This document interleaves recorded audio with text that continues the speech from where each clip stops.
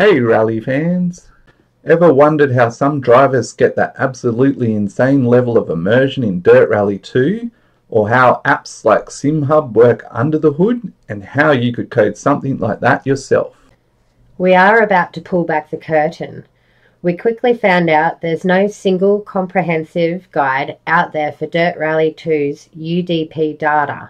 It's all fragmented and undocumented. Over the last few months, we've been deep in the garage, or rather the code cave, building something truly special.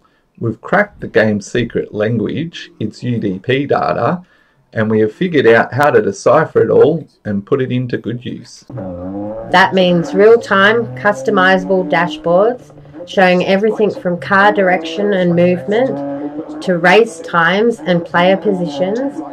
We use that to show live track maps, player-specific scoreboards, and much more.